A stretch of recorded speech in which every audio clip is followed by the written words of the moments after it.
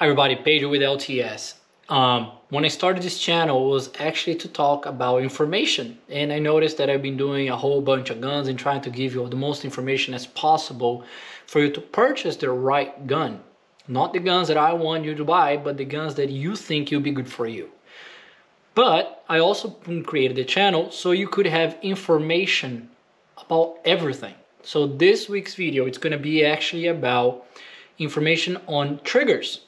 So one question that I get asked a lot, all the time in fact, is my gun has no second shot. I shoot the first round and the second shot will not come off. And usually when you're shooting bottom barrel first, that will occur more because there's less movement on that barrel. If you shoot the bottom barrel first, the way a gun is shaped, let's get a gun here.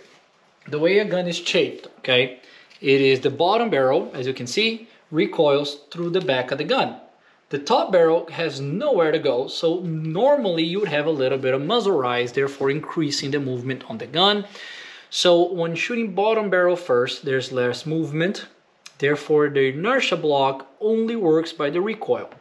On inertia driven guns, which is our most Italian manufacturers, those are the ones that I get the most questions. I have no second shot. Why? So let's go over a trigger. I have a trigger group right here. This is a DT11 trigger. It could happen on a DT11. It could happen on any Beretta, any Cisagreen, any Perazzi, any Zoli.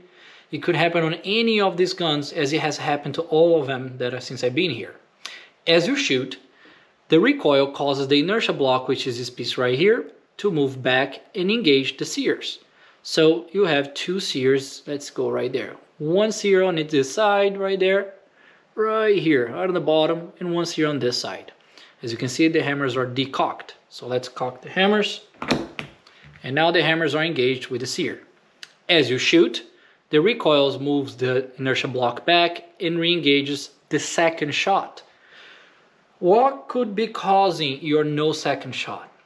First is a poor or soft mount.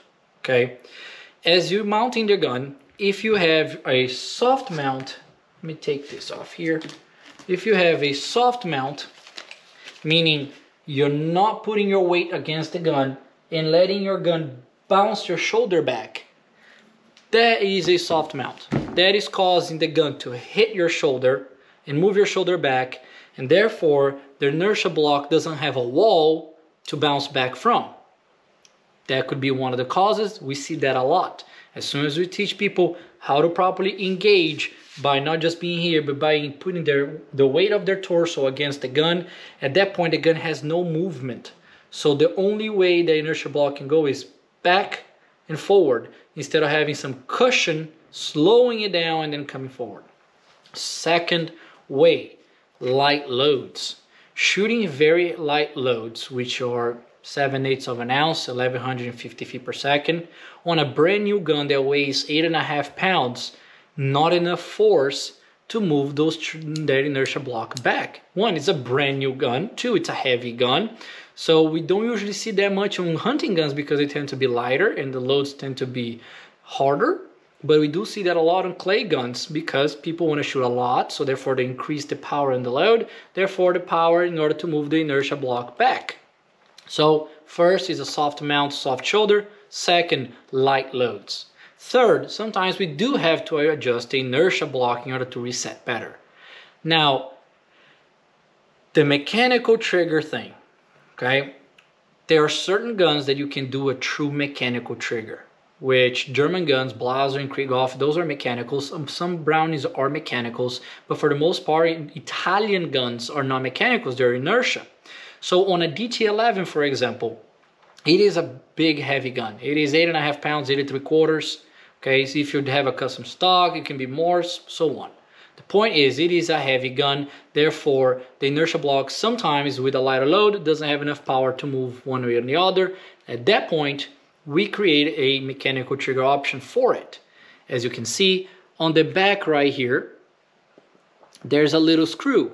We drill a hole and put a little screw where as soon as the inertia block is pressed up by the trigger pull, it goes up releases the first sear and hits the sear and releases the hammer, therefore hitting the screw and automatically engaging the second one, not needing the recoil back and forth.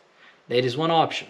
On a 680 series, on a Resini, you can't install a screw like that. So we have to lighten up the inertia and the engagement right there so it can move freely a little bit better. So not necessarily is a gun problem that you have no second shot, which we hear all the time. There are causes. You gotta remember, these guns were built to be shot in a certain way. If you happen to shoot it a different way, it could cause the gun to malfunction or not function properly the way they're built for. So I showed you before on a video, these guns come with a 5-degree pitch angle, and if I simply bring my shoulder up, there's a gap. I need to engage the gun. You don't have to crawl all the way forward, but a little engagement needs to happen in order for it to sit flush with my body. That would mitigate a lot of these no second shot problems that we see all the time. Also, the lighter load thing. If you have to shoot a heavier load on the beginning, try it. If you shot a light load, didn't work, shoot a heavier load and it works, you try that first before sending your gun out for warranty service that sometimes is not even warranty. It is within specs of the company that built it. Hope you guys have enjoyed the video. A little bit of information out there. Thank you.